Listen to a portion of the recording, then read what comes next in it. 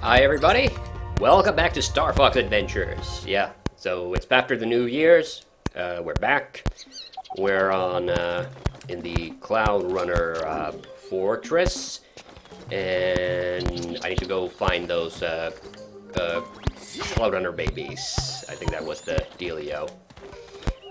Trying to get on this fucking thing, and also I'm looking at the windows a bit off center. There's the electrocution robot. Alright, so I got the, wait, that's not the one. Oh yeah, the flute. Yeah, I got the, Cloud Runner flute. So do I have to... Oh, there's a time limit.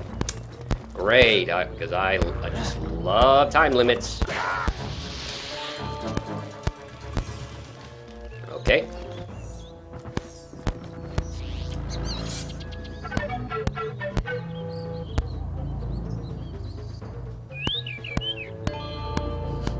Okay.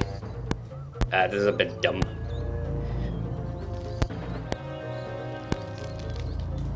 Oh, man. So this whole thing's scripted, huh? I didn't remember this. And I'm wondering now if I'm also misremembering, because in a previous episode I was talking about, like, going underneath this, the fortress.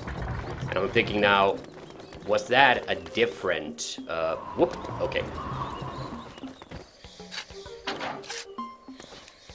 If that was a different fortress. I mean, maybe there is still part, like, maybe I don't remember everything.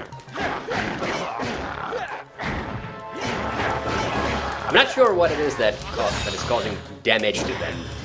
Or is that like them getting tired? Like they keep flying around.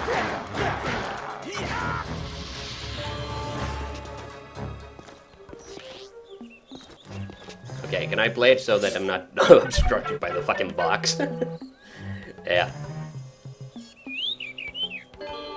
Yeah, so, I was away during the holidays for a couple of, Ooh, okay, yeah, that's, oh man, that is far away. Okay. But, okay, I need to drop down here. Already took some damage, and,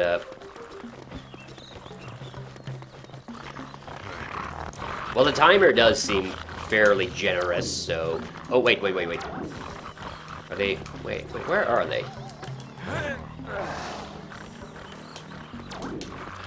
Oh, wait.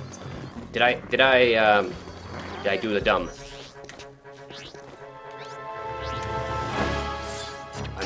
I'm hearing the danger music, but, Oh, there, yeah, I made it, okay. Like I've mentioned before, that the geography of this place... In fact, the geography of a lot of these locations do, you know, can be a bit distracting for me. Ooh, ah. I knew he was there, but he kind of snuck up on me still. Alright, where did... there it is. Ooh, okay, sorry. Okay, I can't get too close, apparently. Okay, how many of these are there? I think there was... Yeah, that one. Intentionally make me go the furthest possible route. Okay, so what's been going on with me since I recorded the previous episode? Well, first of all, I did finally get and play... I don't remember when exactly I made the last episode of this, but I certainly had not gotten Return to Monkey Island yet at that point, but I have, and I did finish it. I'm actually playing it through a second time, and the funny part is I intentionally picked the hard mode the first time around, and now I'm playing... Well, I'm having a second playthrough of the hard mode, but I also want to try out the easy mode, because I'm genuinely curious how it is different from the regular base game, and I've noticed some differences already. The only other Monkey Island game that has that difference between like a hard mode and a easy mode is there were two games previously. Oh, there's a bomb dot up there. I haven't gotten it. Okay. And the, well, the funny part is, yeah, so Monkey Island 2 originally had an easy mode, but it's not in the special edition if you get it, which is something that I find honestly a little bit sad. I mean, a lot of people, you know, say that the easy mode was like a joke, and, you know, nobody misses it, but, you know, it's an original feature of the game. I'd still like to have it. It's the same way, like, you know, when I was a kid, I used to always play the normal mode in Curse of Monkey Island, but now, because I know all the puzzle solutions, you know, I do in fact like playing the hard mode or Mega Monkey mode in Curse of Monkey Island. But, you know, it's still, sometimes, you know, I might get the inclination that I want to play the non-Mega Monkeyed mode in the Curse of Monkey Island as well. So it kind of makes me sad a little bit that, you know, Monkey Island 2 is lacking that option, because it's a feature of the original game, and, you know, I don't like it when they excise material in like a remaster or a remake of a game. Like, it's okay to do some changes, especially if there's like certain things. Like, a good example I think would be like the Wind Waker remake, ouch, where, okay. Thank you, Fox. As promised, here is your reward. Scales has hidden the spell stone inside the treasure rooms. Find it, Fox, and return it to the Force Point Temple. Our planet is in your hands. Okay, yeah, I think this is the part that I was thinking of. So, the treasure rooms. That's where I'm supposed to be going. So, oh, ow. So anyway, what did I think about... Ooh, okay. Now I just gotta figure out how to get down there. Oh, there it is, okay.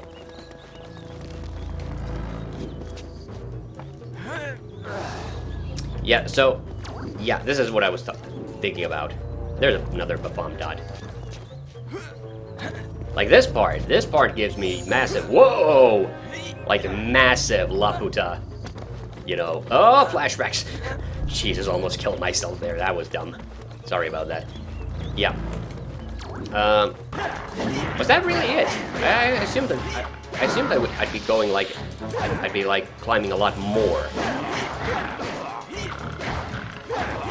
Or maybe there is another treasure room and I'm just being a big dumb. Okay. Ooh, sandy. Or is this gold? Uh-oh, fireflies. So I'm guessing I'm going into a dark room. I'm honestly a bit, I don't precisely remember. Ooh, no. Oh, no. Okay, yeah, I goofed. Okay, I should have pressed that switch. Okay.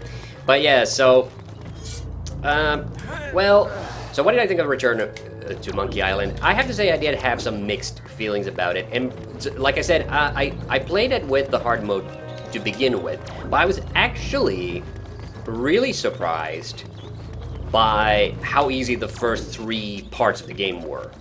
I did like the fact that, you know, it had that multi-puzzle structure where you could, you know, try solving multiple puzzles at the same time, so, you know, you were always progressing, but really, you know, the puzzles were really, really easy, in my opinion, in the, even in the hard mode. It was during part 2 that I actually started to have a lot of fun, because that part really felt like a traditional Monkey Island again. That's where you get to travel between all the different islands. And that's where the multiple puzzle solution structure, I think, worked even better. Okay, I guess I'm full on Fafam Dads, so I can't get any more. I wasn't too keen on the whole trivia thing. I realized, obviously, that later on that it's completely optional. And, you know, they did put in a lot of, okay, I guess there's a barrel somewhere here. Oh, wait, do I have to actually get a barrel? Oh, I think I do. I think I have to use this to get a barrel down there. Huh. At least I think that's the way to do it. I might be getting this completely wrong, but let's check it. Oh, So part 4 is where I think the game got really, really good. And, you know, part 5 had some good puzzles as well. The story was, you know, kind of, I can't say I loved it, but, you know, it did get me motivated. I will say that much. Oh. What? That's not what I told you to do. Oh.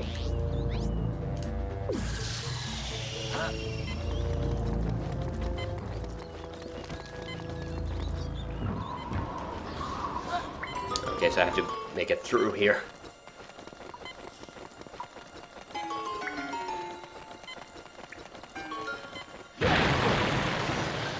Nice, okay.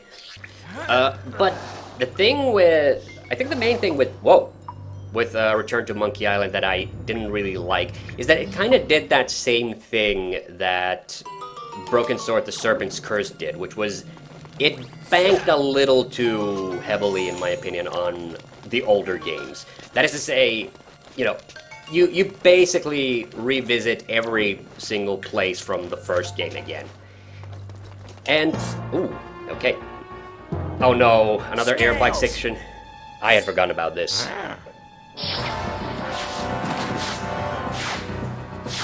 Get the spell stone out of here! Oh god. I'd forgotten about this. Is there a boss fight in this level?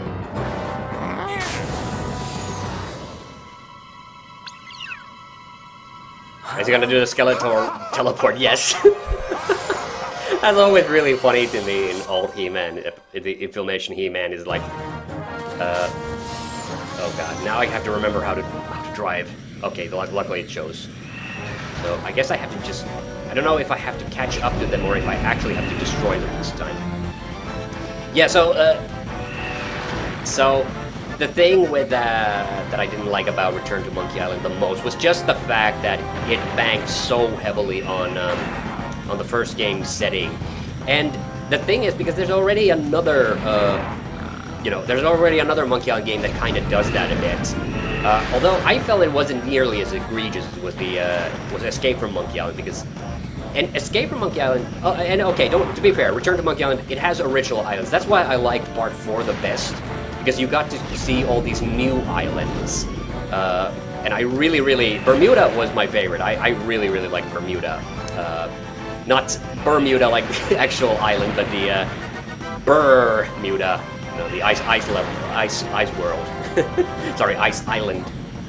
Okay. I think I'm gonna fail this the first time. I don't think I did a good job. Yeah, so...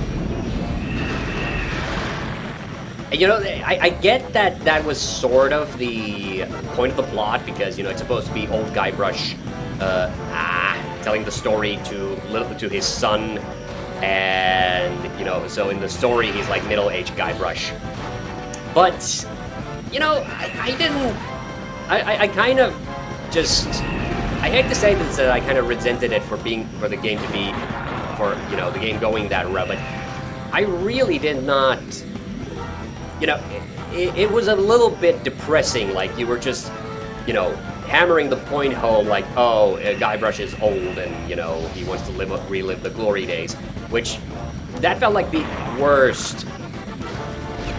That felt like the worst possible, you know, setup for the story at all. Like, I would have preferred just a completely new original story, and necessarily, like, they wouldn't have necessarily needed to have gone back to Monkey Island. They didn't go to Monkey Island in Tales of Monkey Island either, and that game was excellent. Well done, Fox. You now have the second spellstone. And with Thank you, Scottish dinosaur. My tribe can now start to rebuild their lives. I am forever grateful. Now please get onto your ship so I can get on with the Rodo and the Queen. As soon as you get back to the surface, you need to find the Ocean Force Point Temple. Oh yeah, we're going back to the beach. Nice. Oh, that's actually pretty fucking cool. Yeah. Like, this game has, you know, a mood, and I am all for it. The mood isn't Yiffy, by the way, although not, you know. That's... That's a word I haven't used in a while. Hey, if you don't know what that is, like, you know, I would tell you to Google it, but, you know, be advised, you might not like what you find. Oh, do I have to fly through the fucking rings again? You did it again, Fox! The fortress is back in control of the Cloud Runners. You must take this spellstone to the Ocean Fourth Point Temple. Thanks, Pepper. It's not like somebody already told me this. Have you been anywhere like that yet, Fox? When you get back to the planet, contact me for further details. I think the fact that he's just shaking so much is, you know, is a remnant of the fact that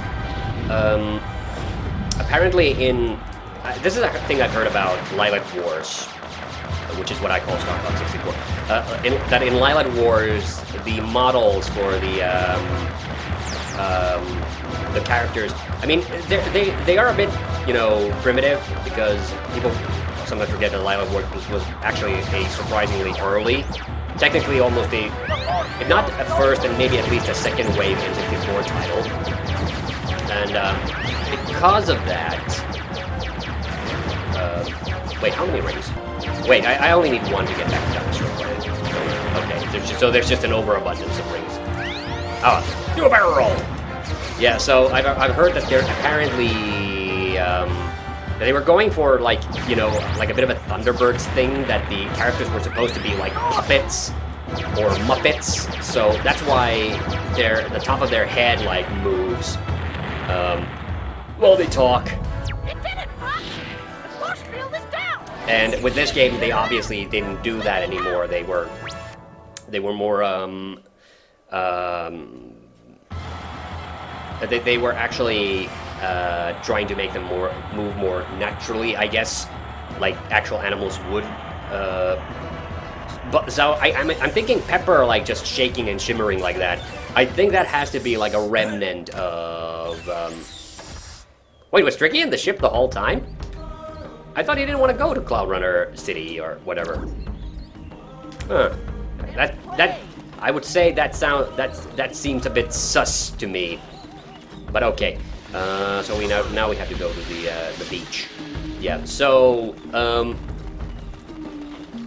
what was I even talking about? I completely lost my trail of thought. Yeah. So that so basically they were supposed to look like puppets, and that's why they moved kind of weird in Lilac Wars, which.